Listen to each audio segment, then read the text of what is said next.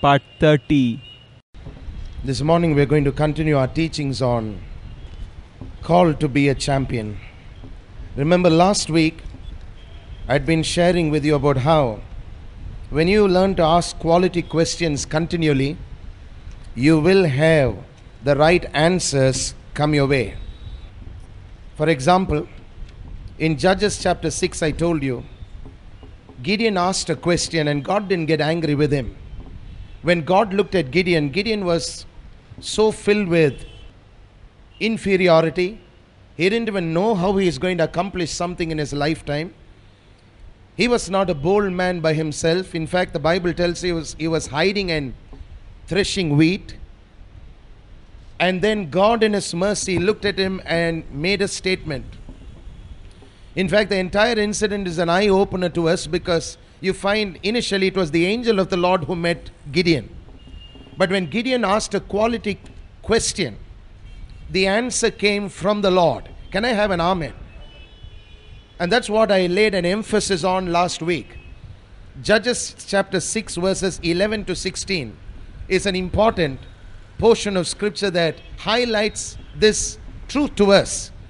That if you learn to ask a quality question, you will have God answer you back. Now, Luke's Gospel chapter 1 verse 30 to 35. Luke's Gospel chapter 1 verse 30 to 35 then talks about Mary. Mary also was confronted by a situation that baffled her. In the natural, it had never happened earlier that a virgin had brought forth a child.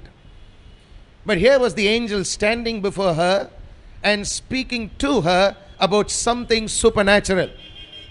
Luke's Gospel chapter 1 verses 30 to 35 tells us that Mary asked a quality question. She asked, God, how is this possible? How is this thing going to take place?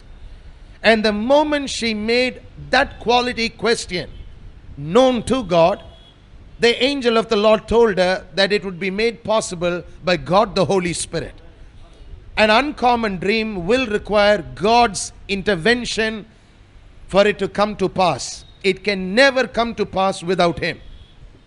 All of you are silent, but I'll say a big amen to that. Only people who are a part of an uncommon dream know what I'm talking about. Now, please listen. Finally, as we were closing with that point, I made a statement. I said, learn to listen to the needs of those around you.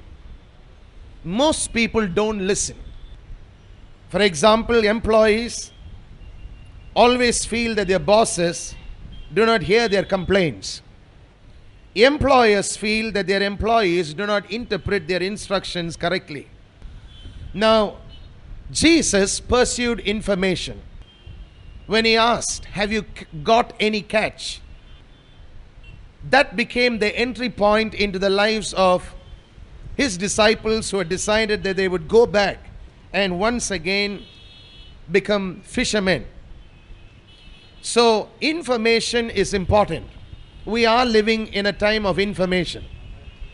In fact, one of the signs of the end times that you will read of in the book of Daniel, God willing, we should have Daniel out soon. Our teachings on Daniel, which we took years ago, we're going to have it out soon. But one of the signs of the end times is, towards the end, there will be an outburst of information everywhere. Revelation will increase drastically. And it's happening today. So if you're in the information business, smile. Hallelujah. Don't complain, don't whine, don't murmur. You are a part of Bible prophecy. Amen. You're a part of Bible prophecy. So, remember, you are in the end times and Jesus is coming back for His church. And we as a church are looking forward to that. Now, we are going to look at another interesting ingredient in the making of a champion, which is stay in your center of expertise. I repeat, stay in your center of expertise. Now this is important for every one of us, so I'd like you to just listen and take down if you're taking down. Do what you do best. I repeat, do what you do best. The question is, what do you love to do? How will you know what you love to do? By listening to what you love to talk about. What would you rather hear about than anything else? For example, some people would like to just listen to things regarding cookery. For others, it might have to do with stitching or designing. Now, understanding your center of expertise has to do with what your talk centers around a lot. For example, what would you do with your life if money was not a factor? I'm again repeating. If you would travel, then make plans to travel. I don't hear you. Some people don't. But the ones who do will ultimately travel. Just the other day I was visiting with a family, and they were sharing with me about how they've been praying for a specific place in Jerusalem. And for days now, or even weeks now, they've been praying specifically for that place in such a way that today they have erected a sort of a map of Jerusalem at home. And they're picturing themselves walking on that street. I don't hear an amen from the church here this morning. They are picturing themselves walking on those streets.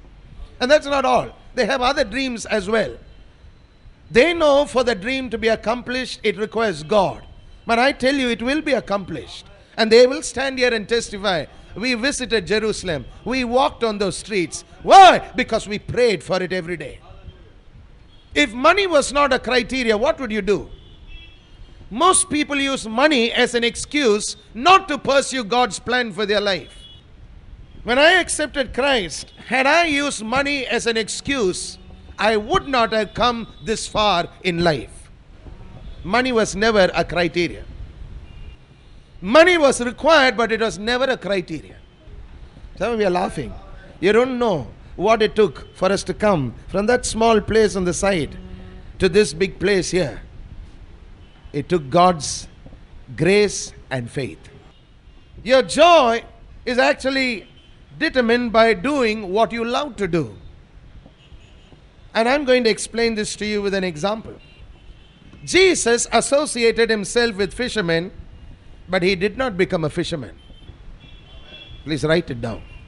Sometimes we lose focus so easily. You're called to do something and you end up doing someone else's work, not what God wants you to do. In fact, he was a carpenter for the first 30 years of his life. But the Bible doesn't tell us he started a carpenter's guild. I hear you. He talked to tax collectors, but he did not become one. Doctors, lawyers, religious leaders were regularly in Jesus' life, but he didn't become a doctor, a lawyer, or a religious leader. What did he do is the question. He never wavered from his divine, God-given focus. And that focus is found in Acts chapter 10 verse 38. How God anointed Jesus Christ with the Holy Ghost and with power, who went about doing good and healing all that were oppressed of the devil, for God was with him. Can I have an amen? What are you called to do? Do it. You never find Jesus ever using money as a factor to hamper his call. Not once. Not once. He knew what was his mission. He stayed focused always. And today, if you would ask me, the reason why people fail is not because they don't have the money. It's because of broken focus. Some people take jobs because they are convenient or close to their home. Some of you become silent this morning. Some people take jobs because it's convenient to their home, not because that's the place where God wants them to be. Some work in places that make them miserable just because that place happens to be 10 minutes from their house. You ask them, are you happy there? They say no, but it's close to home. Some do it in their spiritual life as well, and that's the most miserable thing. Why do you go to that place of worship knowing that it is dead? Pastor, I know it's dead, but it's just 5 minutes from my house. I can just stroll to that place of worship. They spend years together never experiencing the miraculous. They spend years together never knowing the God of love and compassion. They go through years in darkness, living in dead places, worshipping in dead places, never making the drastic break with their past to enter a glorious future. All because the place of worship that they claim is a place of worship is just 3 minutes or 10 minutes from their house. My friends, what you love is a clue to your calling and talent. Write it down. If you're called to be a musician, God's given you a talent. You will hone your talent every day. Every day you'll hone your talent. You will love to listen to music. Well, you'll even make music when you sleep. Someone was complaining the other day, saying, my God, Pastor, you don't know how it is. He snores so terribly. I just smiled. I said, if it's symphony for him, you just ask my wife, it's opera for me. Listen carefully and listen good, please, this morning. When God calls you, He places on the inside of you a desire to gun for that thing that He wants you to have, or to go for it. You got to learn to go for it. You got to be relentless when you pursue something. Staying in the center of your expertise is important. Very, very important. When you stay in the center of your expertise, that's when you begin to see that God-given talent is invested into your spirit for years on end, coming to the fore. I saw it this week. For years, some of them, when they went through their Hindi lessons, would have been complaining. They'd have been even wondering, why on earth do we need Hindi? All this going through examinations, working hard, and then only to see the teacher mark you far less than what you thought you deserved. Well, at one point, if you will only be sensitive to God, He will let you discover what He's placed on the inside of you, and He'll use it for His glory. That is exactly when you begin to see what you're called to do. I've been teaching for years in Bible college. One of the many things that is part of my responsibility in being called to teach is not to just teach a subject and leave. It's to help the ones who are sitting there discover what they're called to do. Not everyone in Bible college will become pastors. Not everyone will become evangelists. Some of them will go into children's ministry. Some of them will minister in the ministry of helps for years on end. It's my God-given responsibility to help them develop in that call. That's why they call me. That's why they tell me, come teach. Because in the giving of something into my hand, I see beyond what the subject alone tells me. I go beyond it. I help people discover their calling. Please write it down. When you understand what you love to do, and you keep doing it and doing it and doing it over and over again, someday they will say, he's a professional. No one becomes a professional overnight. This is one of the secrets of champions. You got to keep at it. The next ingredient that we're going to be starting off, or the next requirement in the making of a champion, is equally important. View yourself as a problem solver. I repeat, view yourself as a problem solver. Many, many years ago, I saw a movie, a Western movie called The Good, Bad and the Ugly. And towards the end of that movie, there was a statement that the character being played in the movie, who stood in the role of the good, looked at the ugly and said, he said, there are only two kinds of people, one who hold the gun and one who hold the spade. He said, I'm holding the gun, so you hold the spade. Keep digging. In reality, there are only two kinds of people in this world. Ones with problems and one who solve problems. Remember, you're here for a reason. When you are assigned a task, just highlight these words. It means you are set apart or marked out for a specific purpose. I want you to turn with me, please, in your Bibles to Psalm chapter 4. And we're going to read verse 3, please. Psalm chapter 4 and verse 3. But know that the Lord hath set apart him that is godly for himself. The Lord will hear when I call unto him. Mark that scripture down, please. You heard our sister testify a little earlier about this.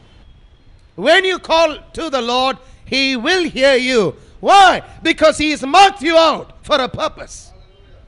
If he takes you out of a hellhole, he'll place you in a place where he'll bless you, my friend. God doesn't create junk. He has nothing to do with junk. He creates people for a purpose. Psalm 4 verse 3 is an important verse to highlight in your Bible. Why? Because the Bible says you must know it, or else the devil will cheat you. He'll say you're a nothing, you're a nobody, you have no purpose in life to live for. Wrong. You have a purpose to live for. I meet with people from different backgrounds. The devil lies to them for years on end. He uses instruments to bring words of utter uncleanness and ugliness into their life. You're a nothing. You will never make it. You're not going to do anything in life. And the more people keep speaking those words that the devil inspires them to speak, here you find the person who's getting those words is being torn up and ripped apart. And there is doubt, confusion, and fear created on the inside of them. They don't know what is going to happen. They don't know how the future will be. They feel utterly disgusted with the entire concept of life. Some of them even lose faith in people. They lose faith in the goodness of God. But I tell you something, please, this morning. The Bible is the manufacturer's handbook. And it is filled with examples of those who discovered and embraced their assignment. Thank God for the Holy Bible. In the Bible, you will never find a single man who was sinlessly perfect. Except, of course, Adam before his fall. And, of course, of Jesus, the last Adam. Every other Bible character had flaws, had failures. But the Bible is the manufacturer's handbook. And it's filled with examples of those who discovered and embraced their assignment. For example, you may write it down. Moses solved problems for the Israelites. Aaron solved problems for Moses. Jonathan was assigned to David. Jonah was assigned to the Ninevites. An ordinary servant girl, ordinary, unnamed servant girl, helped Naaman the leper find direction for his healing. My friends, if God is taking you to a place, I want you to believe that you are the person for that place. Don't go in with the wrong mindset. Live like all heaven depends on you to get the job done. Ruth was assigned to Naomi. You too are assigned to solve problems. Remember, you're called to be a problem solver, not a problem creator. For somebody, somewhere, you're the healer for someone sick. You're the life jacket for someone drowning. You're the ruler over someone unruly. Don't feel guilty about it.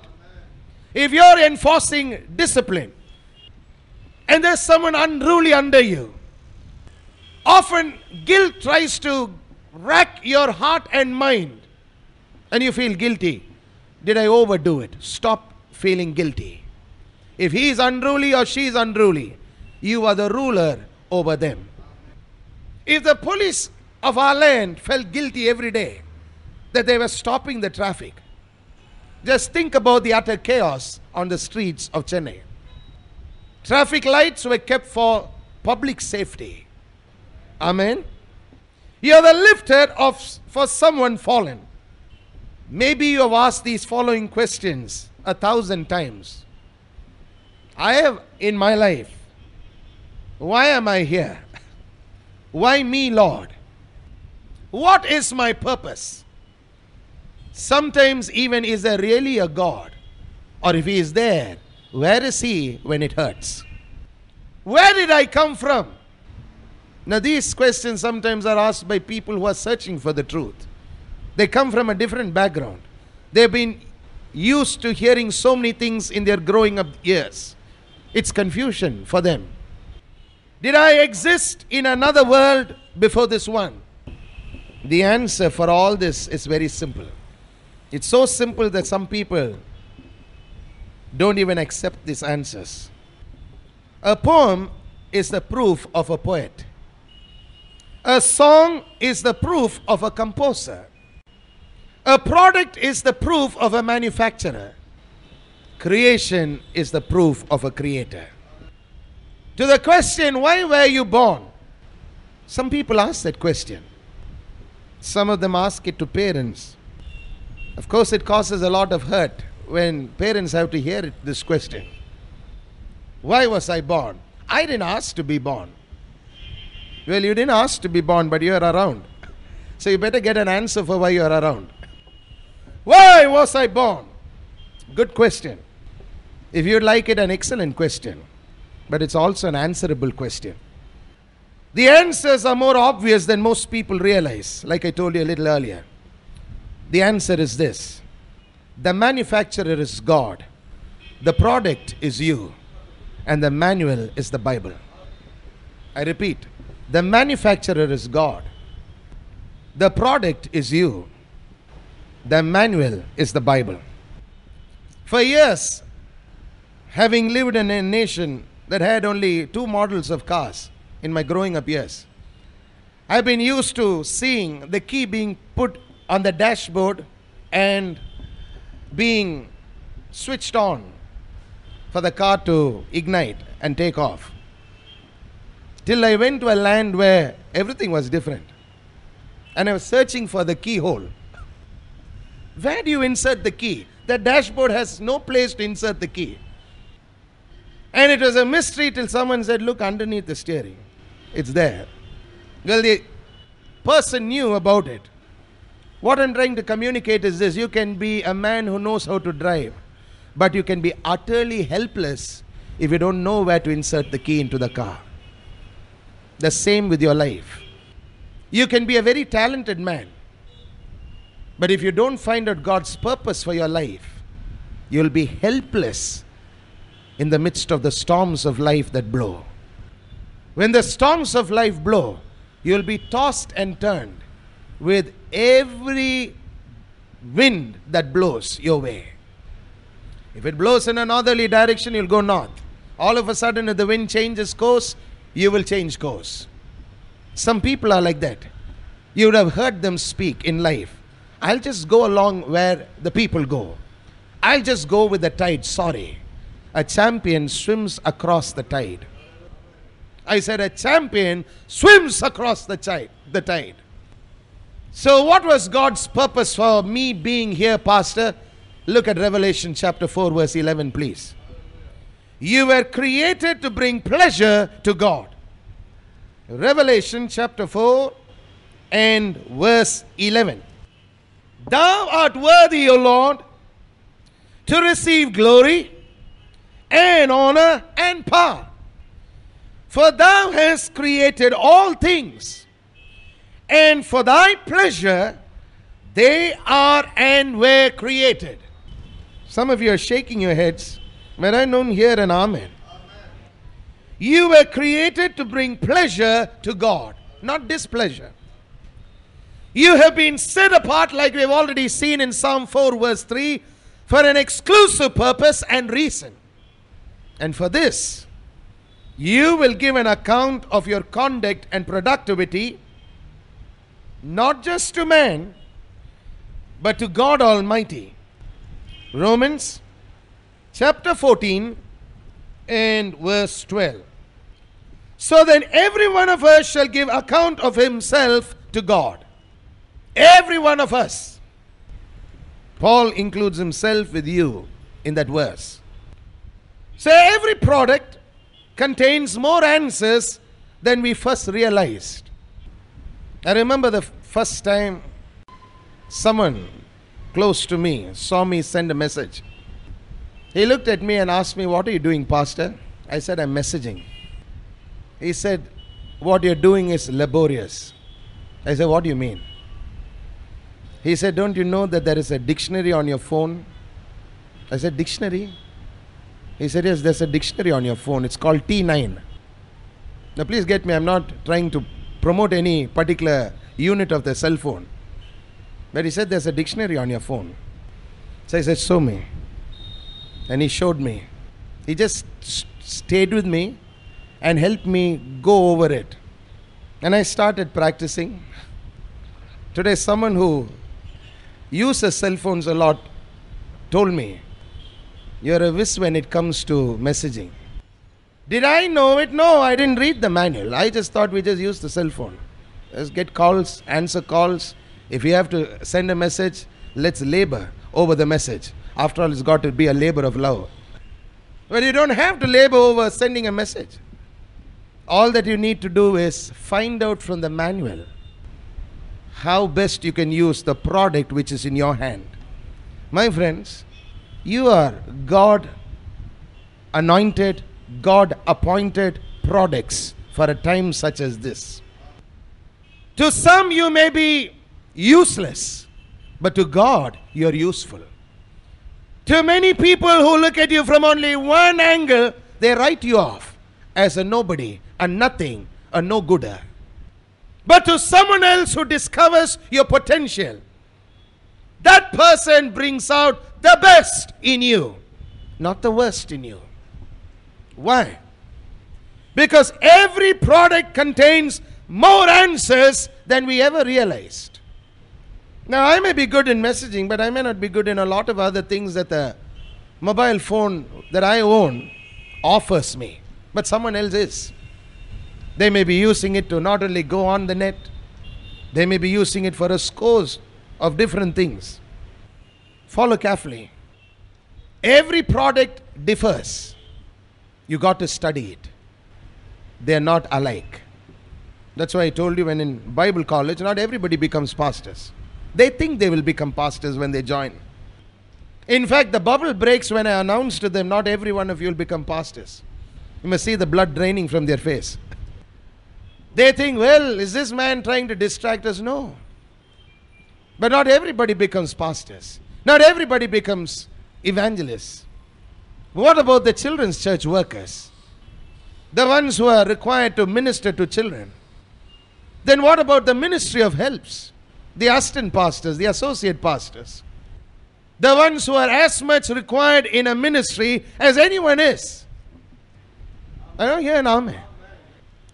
For example, when you study a car, the fact that it moves is proof that it is different in purpose from your house. Your house doesn't move. Or else if you went back home, you wouldn't find it there.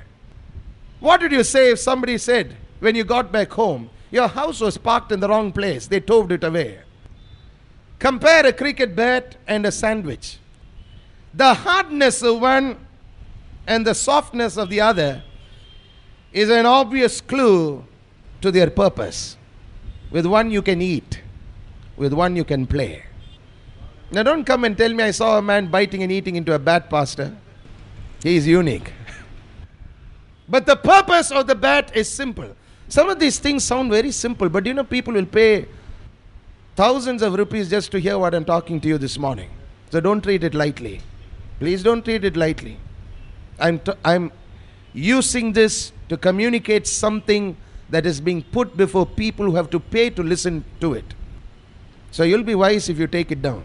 You'll be wiser even if you get this CD when it comes out and keep listening to it. It'll increase your productivity. It'll lead you into your God-appointed destiny. And it'll bless you tremendously.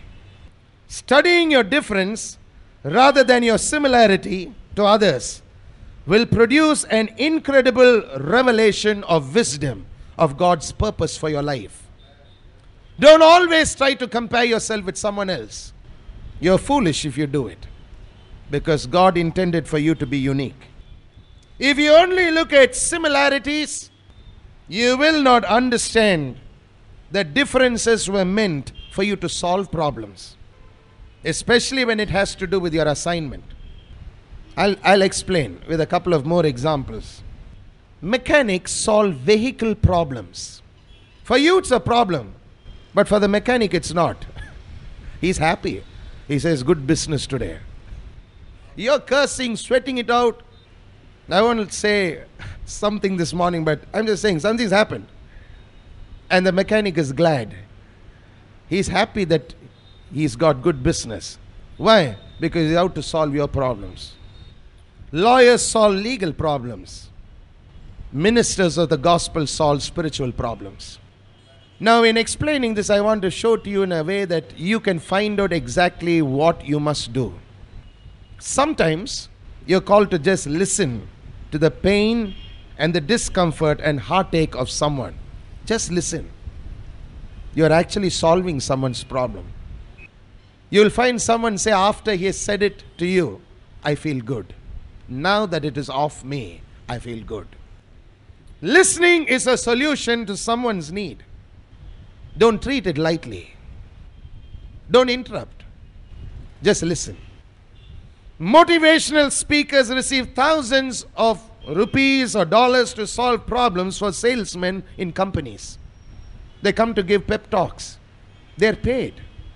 Some of them by the hour. It's amazing that most people seated here this morning will never get to see the amount of money paid to motivational speakers for an hour, in sometimes an entire month or even a year. That means motivational speakers are making a lot of money by helping solve problems for companies. Effective counselors make an excellent living simply by being willing to listen patiently, thoughtfully, consistently to their clients. Sometimes words heal, sometimes silence heals, and sometimes listening heals. How many times do we hear people say, will you just listen on the telephone? Because often you are speaking when the other one just wants you to listen.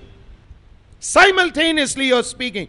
What happens is you're not finding out your purpose, but the others are. We are getting terribly disgusted with people who burst into our daily routine asking us, do you want credit cards? But the world is capitalizing on something that the church ought to be doing. Finding out, do you have a need? Can I be your problem solver? I'm here. It is important that you recognize your assignment. It is essential that you embrace the difference in your assignment. It is important that you are willing to be mentored for it.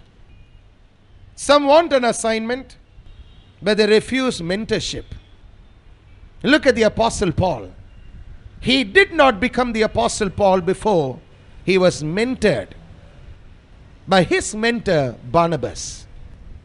In fact, it was Barnabas who discovered Paul when the entire church was pushing and ostracizing Paul and refusing to listen to him. The Bible says Barnabas went and found him out. Barnabas listened to what he had to say. Barnabas found out what God had done in his life. And Barnabas brought him and introduced him to the church and said, he is a believer. Can I have an amen? Be the Barnabas for somebody today. Write it down. Years ago I heard about how, as a result of how God had anointed and used people, there were men of God who had been called by certain titles. Some were called the father of the faith movement, and some others were called the 20th century prophet. And there was this one man who was called the 20th century Barnabas. And the Bible college he founded today has mentored so many multiplied thousands of people of which I am one, because I've come out from one of the Bible colleges associated with this man's Bible college that he started, Christ for the Nations. His name was Gordon Lindsay. And when I heard about how he was known as the 20th century Barnabas, I prayed this prayer: Lord, help me discover people's call. Help me be a Barnabas to someone. And I'm seeing it being fulfilled in my life. I'm seeing it being fulfilled so much in my life now than when it was when I first prayed this prayer. I want you to make it your prayer this morning. This is not a time just to preach a message. This is a time when you're discovering what God wants you to be. Your function is different from others. The function of others is different from yours. Counselors provide answers to problems. Comedians provide escape from problems. Each is required. Your assignment is always to someone with a problem. Always. If you're a teacher, you're answering the need of someone to have an education. So do not run from it. Embrace it. Some people shun entering their assignment. They're too frightened. They're terrified. They get cold feet. Some have what you call butterflies running all over them. Forget about it running in their stomach. They're terrified. They don't want to enter their assignment. They're petrified of their assignment. Stop being petrified of your assignment. You are a God-appointed person for that place. Enter that place with the anointing of God. And when you enter, take charge. Only a fool enters a place and refuses to take charge. There are 9 exciting benefits of problems. I said there are 9 exciting benefits of problems. So the next time you say, I have a problem, get excited. Problems are the gates to your significance. Someone has a need. You have a manufacturing unit. Well, the need is they need clothes. And they need good clothes. So you are answering someone's need if you are in the business of manufacturing clothes. You become a significant person after a point of time if you are good at it. But for that good at it to become a reality, you have to keep at it every day. Can I have an amen, please? Every day. So write it down. You can never be good at it if you don't keep at it every day. You've got to be at it. Because problems are the gates to your significance. Now that's the first exciting benefit of problems. Number 2. Problems are wonderful, glorious seeds for change. Now if I didn't have a problem with my sin question, I would never have accepted Jesus into my heart as Savior and Lord and accepted the seed of His Word into the soil of my heart and changed. If I didn't have a need for healing, because for the first chunk of my early years of my life, I was tormented and racked with sickness and disease, my parents would never have accepted the seed that at that time they received, that Jesus is indeed still in the business of healing broken bodies, which would start them out on a quest that would lead them ultimately into the plan and purpose of God for their lives. Today, into the kingdom of God and in the family of God. So the next time you're tempted to grumble, stop. Your problem may be a need for you to spend time in the Word and to receive the seeds of change. Don't grumble. Find out what God has to say about your problem. Some adopt the shortcut. Shortcuts always end in short circuits. So problems are wonderful, glorious seeds for change. I faced a problem when we started our ministry over 9 years ago. I couldn't speak in Tamil, least bit preach in Tamil. Although I had studied Tamil in school, but my understanding of Tamil was very, very rudimentary.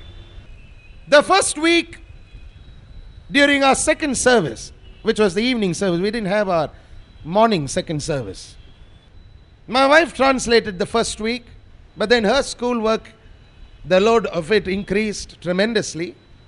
And in the second week of the need for translation, she just looked at me. We were seated in our bedroom and she looked at me and said, I don't think I'll be able to do it. And I was just sitting and listening to her. And I asked her why. I thought maybe the way I was speaking and communicating was too fast for her to translate. She said, it's not that. It's just that I need to be sharp like you're sharp when you enter the pulpit. I can't come that tired, having worked all through the week. She was working on Saturdays included. And as I was seated there, I was faced with two very, very real ways of responding to that problem. One is cancel the evening worship. Or come and stand here and say, the evening worship is not going to be a combined service, it's just going to be an English worship, just like the morning worship. But as I was seated there, in my spirit, I felt, I'll preach in Tamil. It's no lie. My parents know exactly how much marks I received all through my schooling in Tamil. The number of years they had to come and stand before teachers and beg, please pass my son. They know. Now, I picked a sheet of paper and I decided, now that I don't know Tamil that good, I'll write down every word I'm going to utter that day. I won't even if it's an ordinary word that I know must come in that particular place, I'll not take it for granted. I'll write down my entire sermon. And that's how I started. When I look back, 9 years is like a dream. It's like a dream. So problems are wonderful, glorious seeds for change. It only depends on how you view them. If you view them as a problem that cannot be overcome, it's always going to be a problem. A problem of lack of material in Hindi now has become an answer from our church to someone's need. Thank God for it. I don't see people happy, but thank God for it. Go and find me material. And you'll know what it is to sweat it out an entire day, just running from place to place in the hot sun, searching for material for hungry souls in the north. Some of these things that you and I take for granted, faith, they don't know what faith is. They don't know what you're talking about.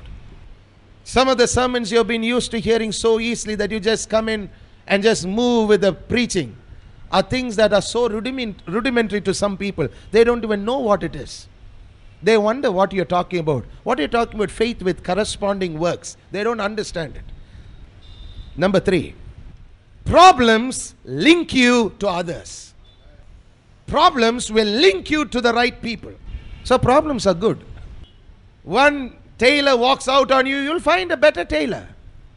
I said you'll find a better tailor. I'm going to give an example. See, what did God look at Joshua and tell him in Joshua chapter 1? Moses, my servant, is dead. Now arise. He didn't say now mourn.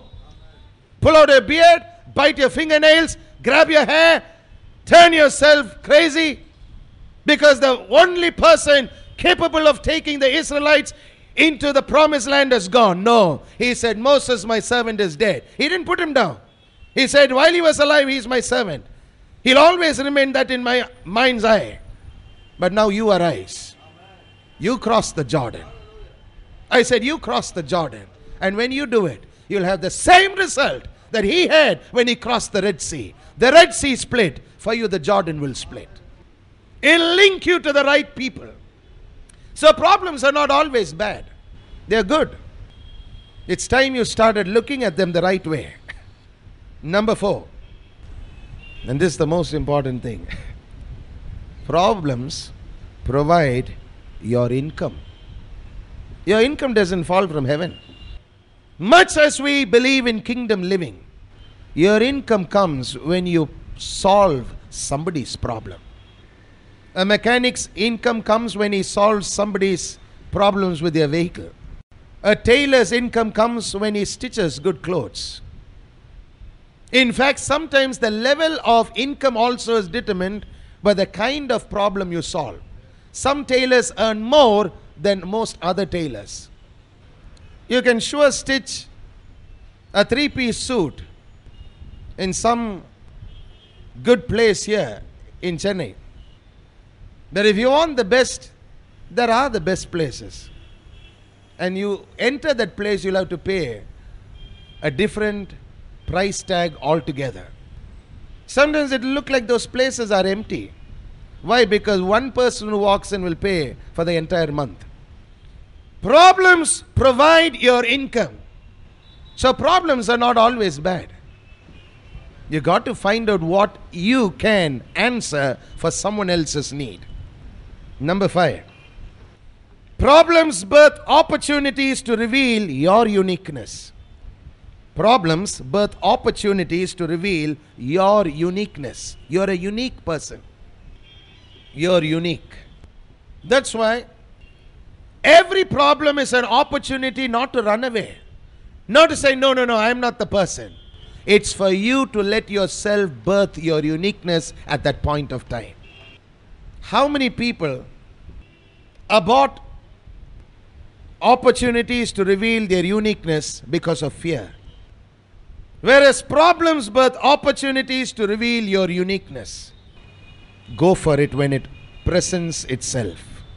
Don't shun your call. Don't run away from it. Number 6. Problems birth new relationships. I repeat, problems birth new relationships. You heard our sister testify a little earlier. She didn't come out of an ugly situation in her life. She would never have been able to discover the blessing, the choicest blessing, she said, of her lifetime. Oh, hear you. I'm excited. It births new relationships. Someone walked out on you. Don't cry.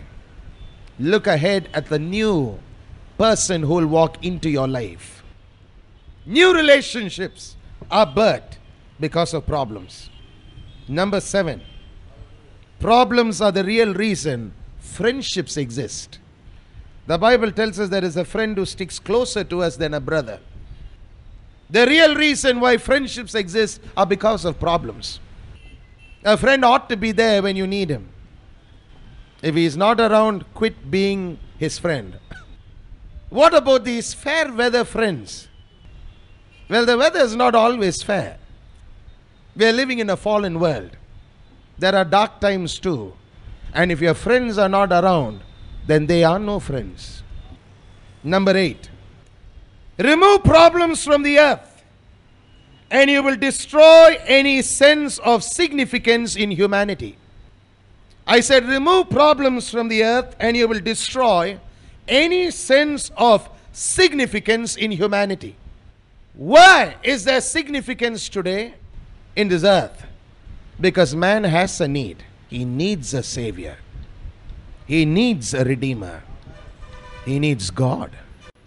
If he was a man who didn't have a problem, he wouldn't need God.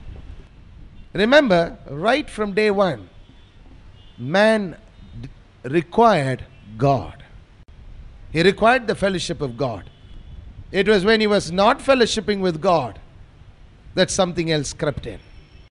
Number 9. Problems bring good people together during bad times. Good people come together. I've written it like this. The doctor knows that a health problem is his connection to you. A dentist knows that a tooth problem is his connection to you. Some time ago I had a problem with 2 extra teeth. One from the right hand side of my jaw and the upper jaw, and one from the left hand side of my upper jaw. For months on end, it had never given me a problem. In fact, when I finally spoke about it, my own parents asked me, from where did it come? Did it just come out? I've been having it for years on end. Nearly for 21 years it was there. Never gave me a problem. When all of a sudden it started giving me a terrible problem. And I'd never been to a dentist for my personal needs in all my growing up years. I'd gone with others. I watched them sit on the dentist chair. But I have never sat on a dentist chair myself. So finally, good sense prevailed. The wisdom from my better half prevailed. And she said, it's getting unbearable, please go. So I mustered enough guts to talk to Dr. Ashwin. I said, Doctor, I'm coming to meet you. He said, come, Pastor. He'd been waiting for me for quite some time. He had already told me certain things. He said, if it's not there, then we'll have to take a look. And I wished that he would never have to take a look. But then, ultimately, the day arrived and I was there, seated. Tell you, it's good to go to meet a doctor who knows the Lord. Thank God he didn't play safe in the arms of Jesus that day. Music was being played. But music that was calming to the soul. Because to tell you the truth, I'd never been. And they decided they're going to take it out. And he said, before we do it, we've got to clean your gums as well as your teeth. I didn't know what he meant. Till he started cleaning. Now, in my years before I got saved, I used to chew betel nut. A regular pan. Not the pan masala, but just betel nut. And added to that, I used to smoke also. And there was stains all over my inner teeth that I never thought much about. Because I never went around showing people my teeth, the inside of it at least. So, Ashwin was cleaning my teeth. When he all of a sudden stopped, he said, Pastor, you've never been to a dentist before. I said, never been to someone before. He said, thank God, God's given me an opportunity to wash your sins away. These are his exact words. Then he thought about it for a moment and he said, at least in the natural. Follow. A dentist knows that a tooth problem is his connection to you. Sometimes for others it's a gum problem.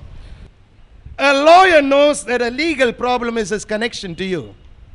The problem God created you to solve on earth is called your assignment. Go for it. Hallelujah. View yourself as a problem solver, because this is one of the secrets of champions. We're going to close with that this morning. Some of you know what I'm talking about. Some of you are yet to know what I'm talking to you about. But don't view a problem always as a problem. You've got to view a problem in the light of what God has spoken to you about. I'm a problem solver. I'll solve this problem. I'll get the person out of a mess. I'll help the person out. If that is the way you handle problems, you will find your God-appointed destiny in this world. God-appointed destinies don't just come to you all of a sudden one day. It happens one day at a time as you decide and commit yourself to being a problem solver. Let's bow our heads in prayer this morning. Father, in the name of Jesus Christ of Nazareth, we are so glad to be here this morning. Glad that we are in the house of God. Glad that we are in the presence of God the Holy Spirit. When He is Lord, the Bible tells us there is liberty. Liberty to live for you. Liberty to serve you. Liberty to hear from you. Liberty to receive divine commissioning. And to understand divine purposes and plans, that we may pursue them. Precious Father, I pray, O God, that the word that we have heard will work in our lives. Work every day, O Lord. And every word-based prayer would be answered this day. Thank you, Father. Take your people back home with your blessing. And we pray that everything that we are purposing in our heart to do this day and the week ahead will be anointed. Will be anointed, whether it's the outreach in the hospital, or the evening advertisement, or the worship services tomorrow, or the outreaches, oh God, in the afternoon again, in the slums, or the days ahead of this week, oh Father, that we see stretching out before us. Crucial decisions that we will have to take. Gracious Father, let your purpose alone prevail. Let your glory cloud rest upon your people. That every one of them is precious in your sight. Thank you, Lord. Great is thy faithfulness. In Jesus' name. Everybody said, Amen and Amen. Hallelujah. This concludes Pastor Isaac's message.